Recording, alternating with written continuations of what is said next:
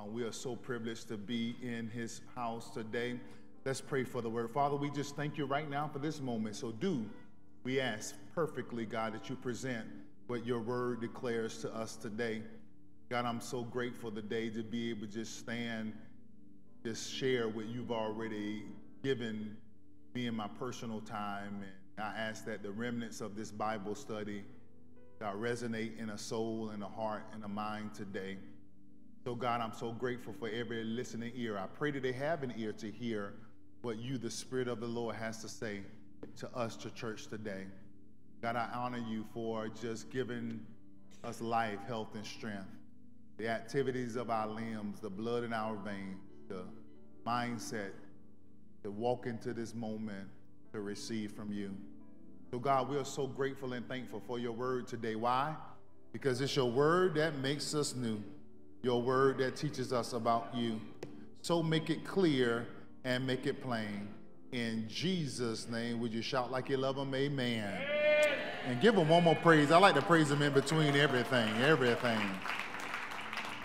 And so real quickly, loud and proud, let me see them what? Amen. Real quick, let's do that Bible wave on this side. Let's go. Let's see what you got. I want to see what you're working with. There we go. All right, fellas. All right, ladies. All right. We got, look at your neighbor, say, there you go with your Bible toting self. What you there? Come in here with your weapon out like that. Open carry. You can open carry this. Amen. This is 30-316. Amen. You can carry this everywhere. Amen. Some countries this is prohibited, but we're grateful that we live in the land of the free. And we're so grateful. If you need a Bible, signal the ushers. They'll be more than delighted to serve you. And would y'all give them a hand as they readjust themselves and sit with their family? All right, just for a few moments, let's lock in. All of those that's on security, y'all already know we lock into these moments and let them do their parts out there to keep us safe while we secure our faith. And I thank God so much for our amazing ministries. I mean, from the pulpit to the parking lot, they serve with such diligence and love for God and his work here in this ministry.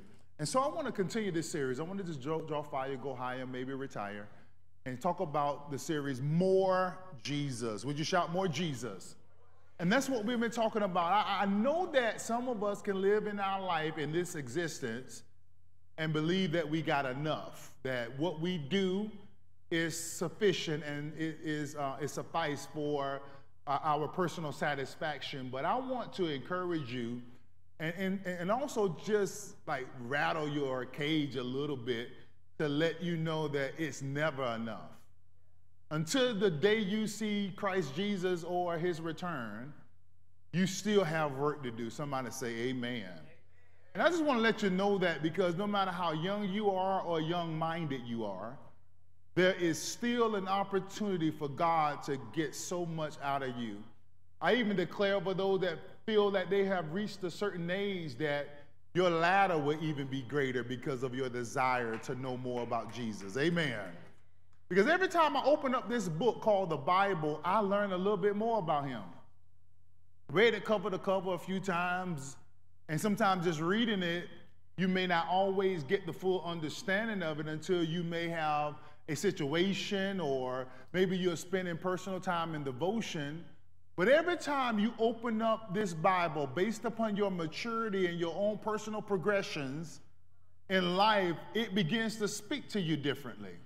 And that's why I'm always enamored by how God presents himself in so many forms to build our faith. And so in this series, this is week number 5, and we're going to be here for a minute because I know too much about him. You know, I'm reminded of my grandmother because she shared that saying with me all the time, no matter what life presented.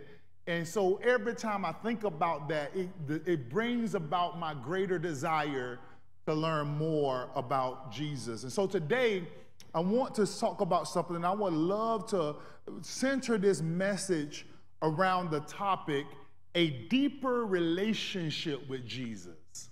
Would you shout with me, a deeper relationship with Jesus? You know, one of the sayings that I proclaim in prayer is that to make it clear and make it plain in Jesus' name. Because God has positioned me in the function of pastor to feed his sheep, not his giraffes. In other words, I desire to not be homiletically or apologetically advanced to the point where you walk out of here without understanding. Because the Bible declares in all you're getting, get understanding, right? Because what you understand, you keep.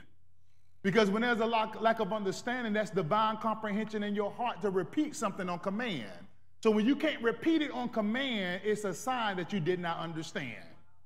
And so that's the goal of every encounter with Christ, is to develop a deeper relationship with him. Now, like most of us here in the culture, we was most likely raised in church. Anybody was raised in church? Amen.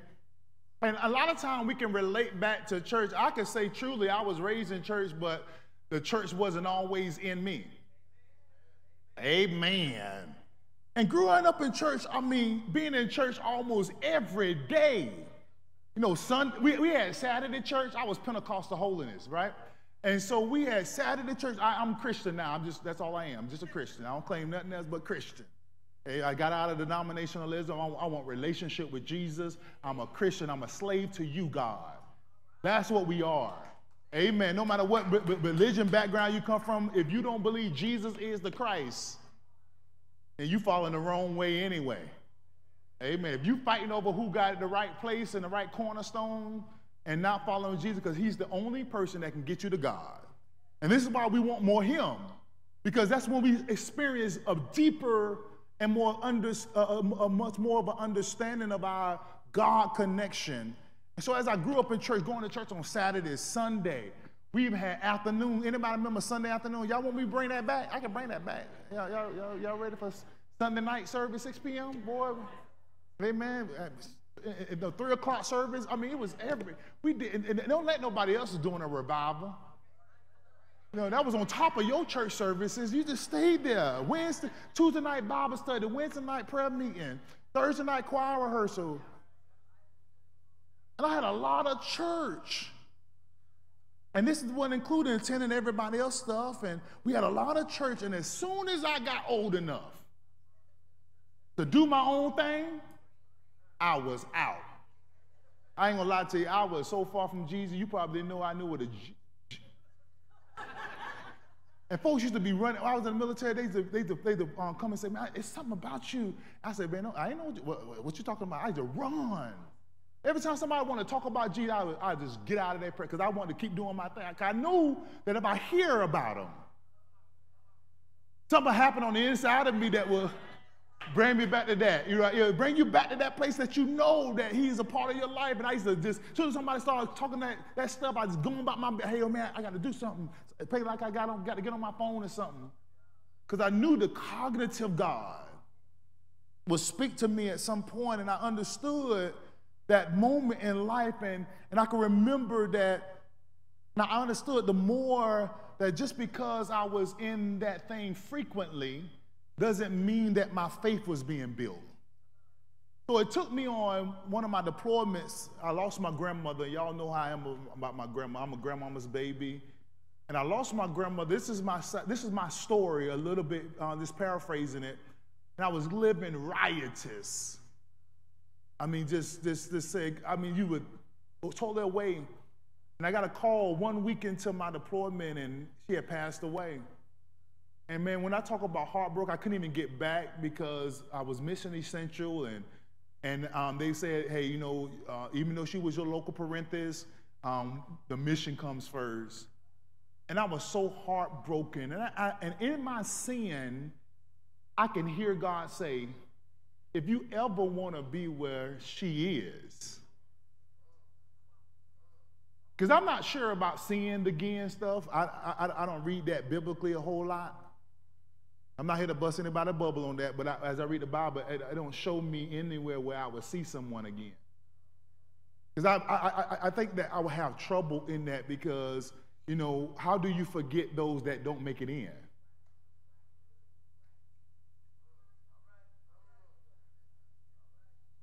If the encounter is and so I heard do you want to go where she is? I say, I'm not here to, I know people say, I'll see you again. If your life won't change, you may not see where they are. And so they came to me, and I was like, God, it was that moment, from that moment. And so now I understand that knowing Jesus is a lifelong pursuit that transforms our life every day, that will one day lead us into eternity. And that's why our relationship with Jesus is so important, and not just on the surface level, not just in our regular encounters, but to take these moments that we come corporately together and now develop private time with God. This is going to be important in our life, because I want to share with you a process. I need y'all to shout with me, a process. Because these are ways to develop, and you may have your own way that you lock into God.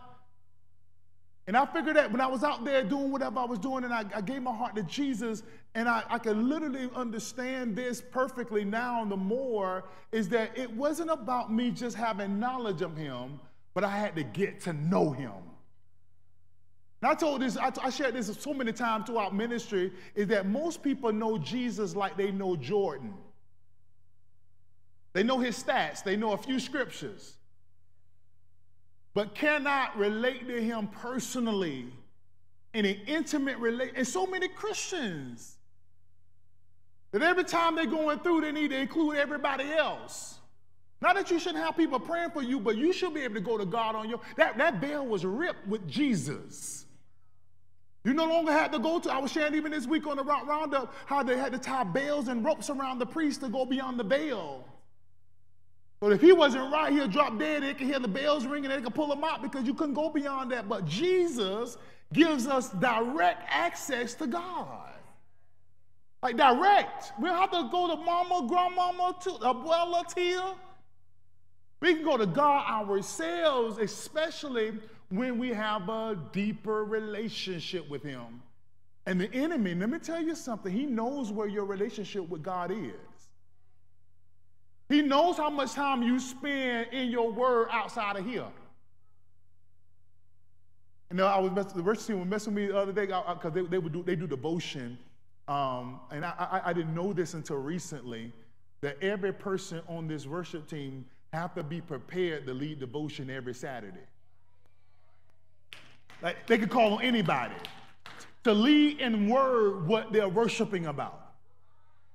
And I didn't know, I was messing with my daughter because she was over here, we was here Friday night doing some stuff in here. I'm like, what you write? He said, I got to get prepared. I said, you doing it tomorrow? She said, no, but anybody can, it can be anybody.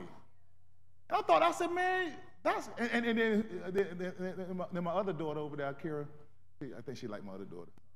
And she came up and said, that Pastor, we spending more time in scripture than scrolling. Y'all know how she be acting. Did I do Kira? Ooh, there we go. Amen, that was new. All right.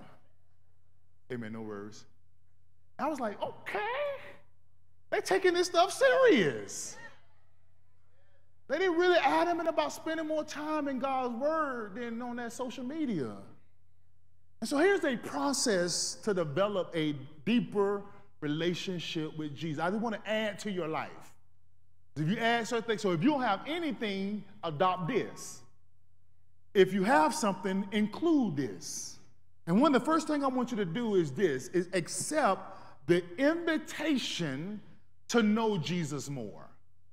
Somebody shout, accept the invitation to know Jesus more. To know Jesus, to know Jesus, to know him more. I had a more on there. Let's add it more in there.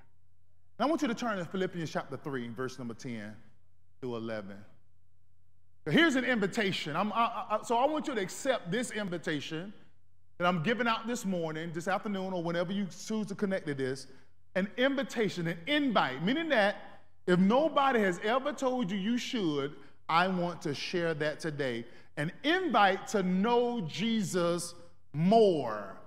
Philippians chapter 3, verse 10 and 11. I want to read it.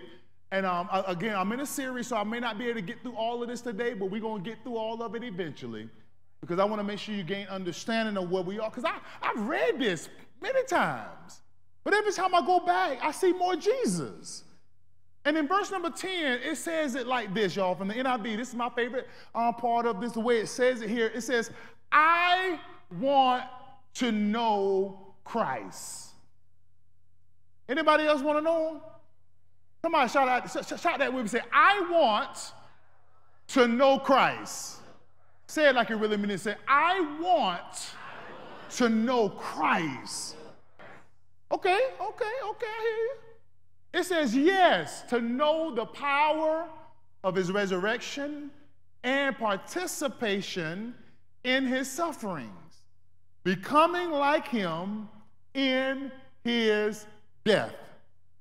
And so, somehow, attaining to the resurrection from the dead. Now, I'll probably preach this at some point in life, but as I looked at this thing today, I can understand it differently based upon what I'm sharing in the context of this moment, right?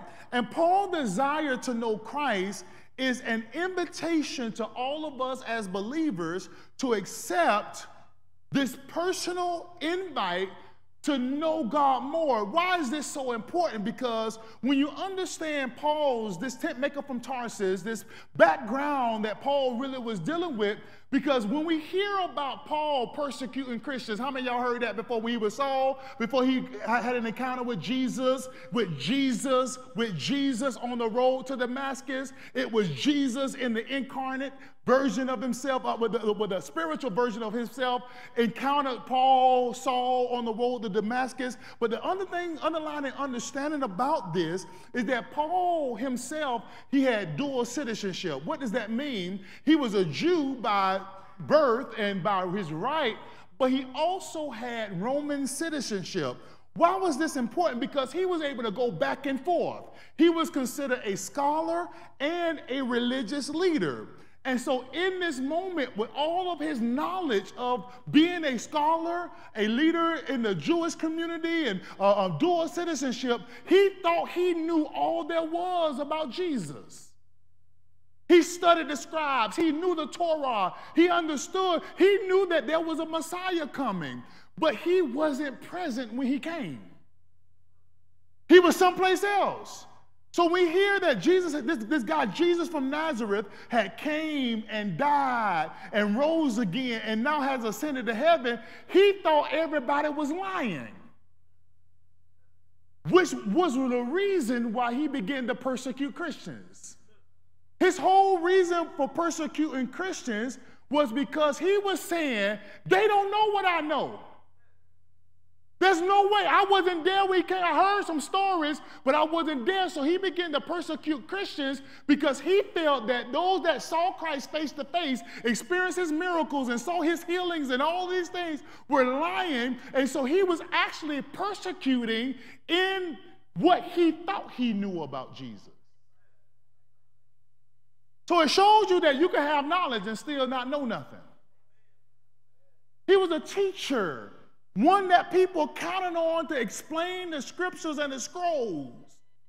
But because he had no encounter with Christ, he did not know him personally. And that's why he's at this point in verse number 10, where he realized that the life I was living and what I thought I knew was nothing compared to now that I know about Jesus and the transformative power that has taken place in my life. Somebody say amen to that. Because I don't care what you know, because I tell you, I grew up in church and I had an assumption of church, but what I did not have is a knowledge of Jesus personally. And anytime you don't have a knowledge of Jesus personally, you can walk around even as a believer thinking you're doing things right. And I tell people, you got saved, yes, that's great. Yes, you receive salvation, but you got to go through that process of sanctification where you begin to understand what now, because you don't have to know what this says to be saved. Today, you can walk in this room, you can be connected online, and you may have never picked up this book before and hear something shared, and your heart will be convicted, and the spirit, your person inside, that spirit inside of you will be convicted, and in your faith, you will accept Jesus Christ as your personal Savior. Now there's an opportunity for you to begin to understand what God has to say so that you can develop a deeper relationship with Him. And so many times, that's what I'm telling you, I meet believers all the time as a pastor that they assume that their moment of salvation was it for them, and they don't desire a deeper and more clear understanding. And this is what Paul was really trying to get us to understand. He said, because when you don't get to know Jesus personally, you will never experience His power in your life. And see, when I looked at this resurrection, this dead stuff that he's talking about, it was a metaphor in a sense, is to understand not only the resurrection, but the power that literally rose Jesus from the dead. He was saying, I need to understand the Spirit of God. Every believer, according to Romans chapter 8, is that when we get Him in, when we accept Him in our life, that's why I tell people, you ain't got to go catch the Holy Ghost. I know for years we've been trying to catch Him like He's been running from us. When we made Jesus Christ, what lives inside of us is the Holy Spirit, the God Spirit, the cognitive caution, the conscience of God that causes us to be obedient to Him regardless. Now, I've understood something here, right here, because knowing Jesus is more than intellectual and emotional. Amen. I grew up in church, right? And we didn't have church until somebody fell out. You ask for, how was church today? Oh, man, it was good. What happened? Man, we shouted. That's it? You shouted and still the same. When I tore up church pews and moved chairs around, move chairs and leave here and raise hell. Like, at the same time, like, can I say that in church? All right, I see it came out. That's what some of us do. We come in this church, and if there's no transformation, and that's what Paul is trying to get us to understand, when we develop this is a process. This is part of it, and I hope I can get through some of it today, because knowing Jesus is more than intellectual and emotional. It's a relational, real, and relevant experience. To have this personal relationship with God is so important. So this scripture is an invitation, like I shared earlier, to invite us into this experience that you will not ever encounter knowing anyone else. Ooh, here we go. He want to invite us into a space that you ain't going to get from your husband, from your wife, from your boo, from your whatever. He's trying to say, I'm going to get you into a space with me that you would never experience in relationship with anybody else. Transformation, restoration, rejuvenation. It invites us into this moment, and I need y'all to hear this, because our desire to know Jesus brings about into our life transformative knowledge. In other words, God knows that we'll never change our behavior if we never change our beliefs. He said, I need for you to believe something, because I share this all the time, that your belief changes your behavior, and your behavior will show the world who you truly belong to. So if there's no belief system change, there will be no behavior change, because we've been acting for quite some time, but we need some believing believers. Because we got believers that can come to church but still not be believers. They say, okay, maybe God going to do that for somebody else, but it may not ever happen for you. No, whatever you believe God for, it can happen for your life based upon whether or not you believe God can. Not by chance, not by happenstance, but do you really believe God can? And this belief will begin to change your behavior. You'll act like it's already done. You'll begin to say things like you already know God has already looked out for you in those regards, because I'm always trying to do this. Anytime we think we know something and don't know God, we end up walking in self-righteousness. Now, this is the hard part, because people, they start, I do this right, I do that right, I do this right, I don't do that, I ain't like them. Like usually when Christians are comparing themselves, they always talking about stuff that they don't do, that the other person do. But they never talk about, I pray more. I read this word. I study. They're looking at outward expressions and things to try to make themselves feel as if I'm better if I do this. But how you become better is when you develop an intimacy with God.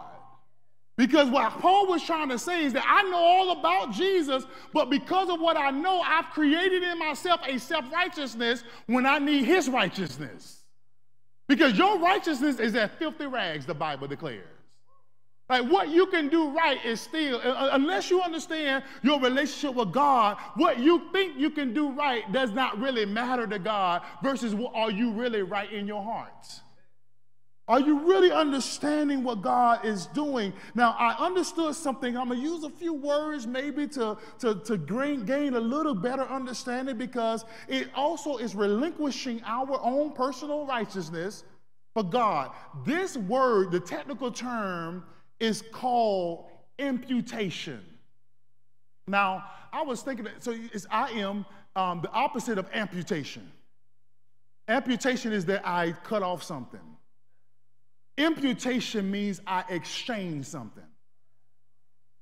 So what Paul was saying here was a formula of imputation where he's saying that I know what I know, but I don't know Jesus the right way. And so what I got to do in order to understand the power of God, I need to exchange my thought process for the thought process of God. And if I don't do that, I can still be who I. The one thing about God is that he allows you to still be who he created you to be, but your mindset begin to change. And when you understand a mindset change, your perspective change, and now you begin to experience the God power that he's called you to understand. Because what he's saying is that I need for you to realize that with your knowledge, you're still spiritually bankrupt.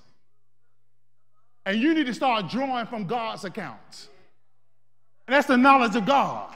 I got to stop and say, because how many know how you was raised? You got to dismiss some of that stuff. Oh, y'all hear what I'm saying? I remember as a boy, I used to have to lay on these stairs and call Jesus, Jesus, Jesus till I get him. And I just say, da, da, da, da, da. They say, he got it. And I get up so I can go to sleep. And I walked out of there with nothing. But when I come to the altar, what I'm looking for is an exchange with God. I got to release some of myself and say, God, what more? Because I need to know you. Because when I know more about him, man, those things that I know about myself, it said, man, those don't match. Oh, that attitude? Oh, that's why I tell you, you can't be a Christian and be mean. That means you haven't exchanged nothing yet. That's how I mean a Christian, a mean, nasty Christian. Because they say they're Christian. I can't deny that you say that. I'll be correct. I say you ain't saved for real. Because there ain't no way that you're still acting and feeling that way about things and people if you exchange your life for God. So knowing Jesus is to look at your life and realize that I'm nothing without him. I need to exchange something, because here it is, to know Jesus is to know the power, somebody shout the power of his resurrection. Now, I've seen this scripture a million different times, but it says to know God. Bring number 10 up again. I want to read it for y'all can see it. It says, I want to know Christ, yes,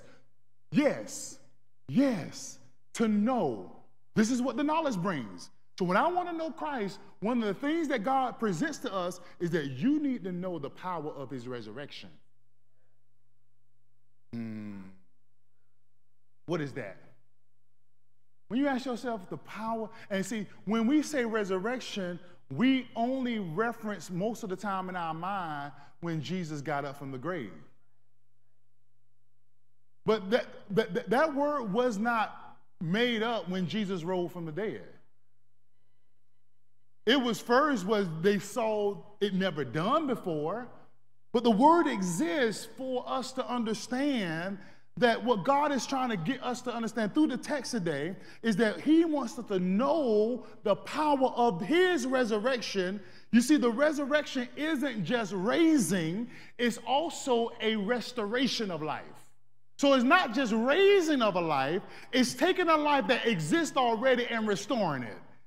I mean, I can tell you, man, I'm the same physical person that I was before I knew Jesus.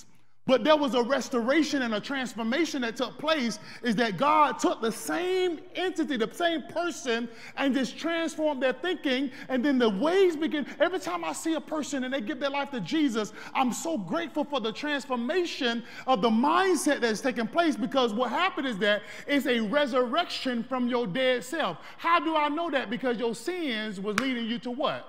Death. When you was in your sin, or if you're in your sin, you was or you are a dead man or woman walking.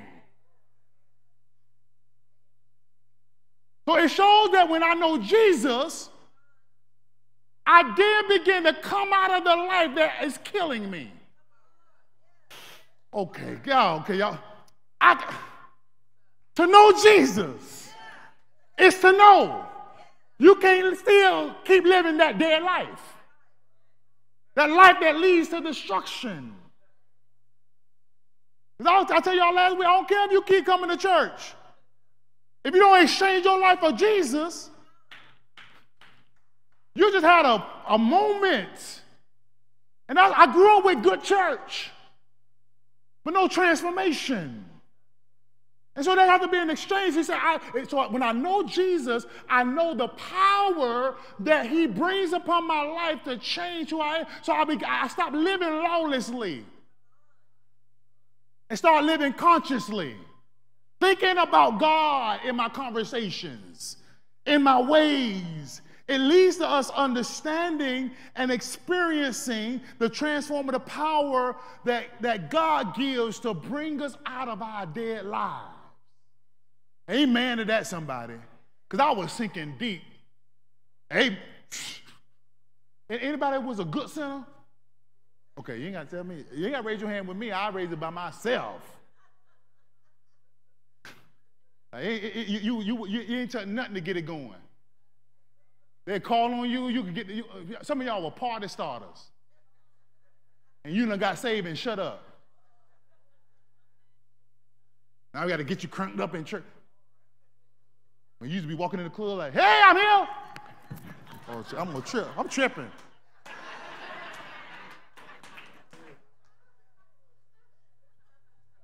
But now it's like, did you not exchange that old life for a new one? Because when we live in sin, somebody shout sin. Sin is real. It's a rebellion against God.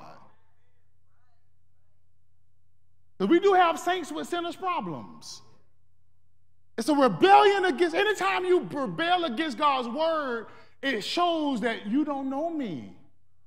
And we've all lived in that place. I'm telling you, this is how we develop deeper relationships, because anytime we live in rebellion against God's command, we begin to see that we are dead men that is in desperate need of saving. Because as a believer, the resurrection also signifies victory. Somebody shout victory. The things that used to get you caught up, they don't have to keep you caught up. Amen to that, somebody. What caught you up don't have to keep you caught up. You have power to get out of it. Because it feels like suffering when you got to give up that relationship that isn't godly. I got to be by myself. Amen. That's suffering. But are you willing to go through that? To show the power of God over your life? Your victory over that situation? I'm talking to men and women alike, right? We got victory. Paul was trying to say, or you may be just a person that think you know it all and not willing to accept what God really has for you. But this is why I know to be true. I'm a realist. Y'all know realists? God don't know what I'm going through. God knows everything you're going through. He knows your end at your beginning. And sometimes even in that moment, we can rebel against God's knowledge over our life. They say his will is my will. And what I understood about knowing God is that you'll begin to easily recognize relationships, environments, and invitations that could compromise your relationship with Jesus. You know what I realized as a believer that understood and know God more? That I don't have to accept every invitation. Amen. I know you're just trying to be cool with everybody, but everybody ain't worth being cool with. All right, I'm gonna have some young folks here and some older ones too. I used to think that I have to be in everywhere that makes it for folks to think I'm a Christian. I ain't got to be everywhere. But there's some environments that'll compromise your Christianity. Like there's some people you can hang with. I know you're just trying to be cool with everybody, but you know they messy. Like you know it. And you rolling with them. You think you're going to be seen different? You hanging with messy people. So you messy somewhere. Y'all ain't saying that to me.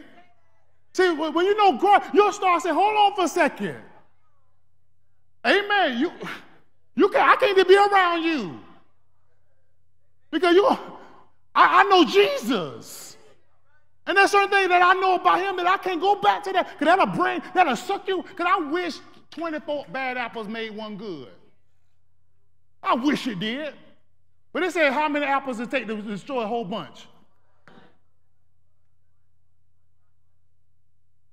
You got to remove that thing out of your life. And the resurrection gives you the ability to remove those things that will separate you from God. That's the power. That's the strength. When you don't feel like you got the strength to make that hard. Because sometimes, man, it's hard. To tell somebody you really like and love. Amen. That person you've been. Jesus. I'll be trying, y'all. I'll be trying. To tell them, man, you know what? We're going to wait till we get married. Amen. I tell them fellas all the time, you got to have a license and have a dog. If you ain't married her yet, okay. All right. I tell ladies all the time, stop giving your favor away for free. Amen. Stop. That takes power of God to do that. To overcome this flesh. Okay, I'm talking to say, y'all saved. To overcome this thing here? Nobody but his power can do it. But when you know him, it'll give you power over your own will, your own desires. Because you're daily making exchanges. It's a bank account. It's a drawing from and the deposit. I deposit my time, I draw strength. I deposit my will and I get his ways. Amen. I deposit prayer and I get answers. That's why it's an imputation. That's what it really brings about. Because, see, this is what the enemy wants and why he wants to interrupt your resurrection. Oh, my God. See, if you look at the scripture, when you understand the context of the resurrection, there was people trying to interrupt it. There was things that even Peter was trying. That's why Jesus had to tell him, get the hints behind me, Satan. You're trying to say stuff, they're going to keep me from fulfilling this purpose. And I thought about even in our own personal resurrected lives, that the enemy is always trying to interrupt our resurrection. Why? Because he knows that not only do you get rid of bad stuff in your life, that whatever is good in your life, you become better at it. See, one thing about the resurrected life is that you get rid of the bad stuff, but the good stuff in you become greater. And he know that, boy, you're going to be a threat, boy, if you ever give your, think about it, boy, when you gave your life to Jesus, all of a sudden your good qualities begin to be better. Because he knows that if you keep holding that old stuff, it's going to ruin the good stuff in you. It says the dead, the desolate, the things that disturb and disrupt God's purpose in my life. Amen? I'm going to leave y'all with this because I can't go no further because I know I'm already out of time, but y'all gave me some time to preach because the worship was gone for a long time, so. Amen. Can I give you one more point real quick? You know, in order to develop the deeper relationship, we got to acknowledge and experience his Holy Spirit. Like you don't just experience Holy Spirit, you also have to acknowledge Holy Spirit. Because it's not just an encounter, it's a life of constant correction and conviction to follow God's ways. So when I know Christ and the power, I begin to walk in the understanding and acknowledgement and experience Holy Spirit. I was reading John 14. I'm going to leave you with this because I want to share this in this context, and we'll pick back up. Like I said, we're here for a while. John 14, verse 16 and 17. Man, this is why I want to know Jesus. This is totally connected to this. In verse 16 it says, Jesus, and I will ask the Father. This is Jesus talking. So right before this, he talks about, if you look at the Bibles, I think right before this verse, it says, if you love me, keep my commandments. If, somebody say if. Y'all know if was a fifth. Okay. All right, y'all. No, but if, that's the biggest two-letter word in the Bible. That's why even in 2 Chronicles where it talks about, if my people who are called by my name will humble themselves and pray, seek my face, turn from their wicked ways, it says what? Then, see, if always brings about God's condition in our lives. Because he don't know, he's all-knowing, but he can't make you do nothing. He can't make you keep his commands. He said, but if you love me, you will keep my commands. And then verse number 17 says, and I will. Verse 16, I'm sorry. Verse 16, it says, and I will ask the Father. This is important, y'all. And he will give you another advocate to help you. This is Holy Spirit. And he will give you another advocate to help you and be with you how long? Forever. So this ain't a day-to-day. You ain't going to catch the Holy Ghost on Sunday. No, his desire is to be with you Monday, Tuesday, Wednesday, Thursday, 2 a.m., 3 a.m., 4 a.m. calls, 5 a.m., 6 a.m., whatever you at. It says, and I will ask the Father, and he will give you another advocate. This is important. This is upon Jesus preparing for his departure. He says, you're not going to be without me. There's a part of me that will be with you, that was with me, because he was saying, this is what was in me that kept me on my mission. He says, now I'm about to give you an advocate, another one besides me, that will help you and will be with you forever. It's called the Spirit of Truth. And anytime I see this word Spirit of Truth, it lets me know that there's a spirit of lies out there. I've been lied on. I like that, boy. That thing was it. I was like, boy. Some of y'all had that thing in your heart, but you're like, yes, I have. I've been lied on, talking about mistreat. Oh, boy. Because anytime there's a spirit of truth, there's a big spirit of lies out there. They're trying to tell you. That's why I tell people that anytime there's something biblical, they try to make it political. They try to take truths and bring lie. This says marriage is between man and a woman. The world says a lie. They say you can marry anybody. That's a lie. Okay. See, I'm here to, Jesus, come on. Okay, the Spirit of truth. The world cannot accept him. Look. It don't say the world won't. It said the world can't. That thing messed me up right there, boy. It's not that they won't. It's like they can't. If they don't know Jesus,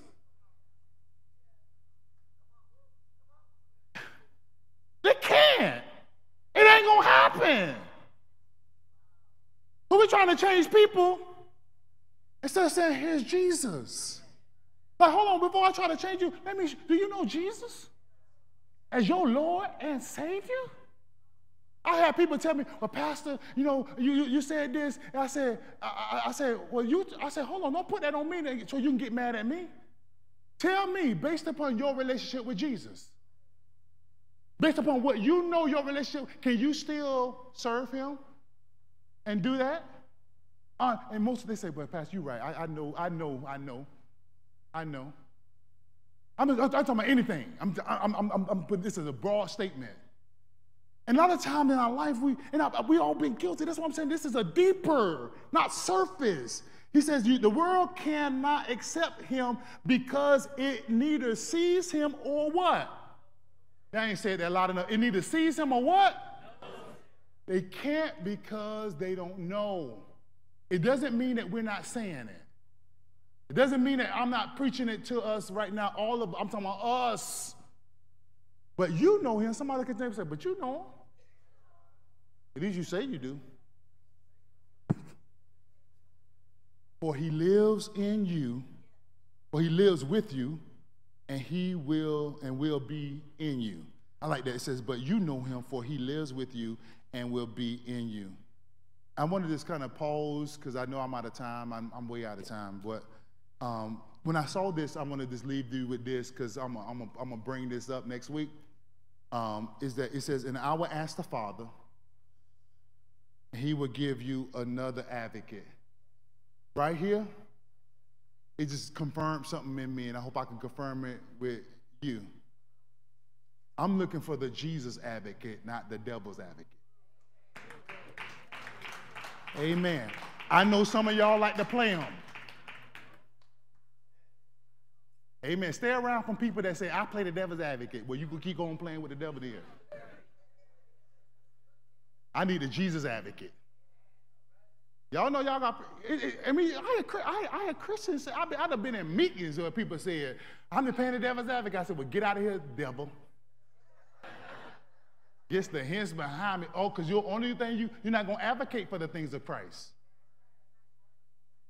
Every time the devil advocate shows up in your conversation, they always trying to get you to do something that they want you to keep on doing. They're going to keep you farther away from Jesus.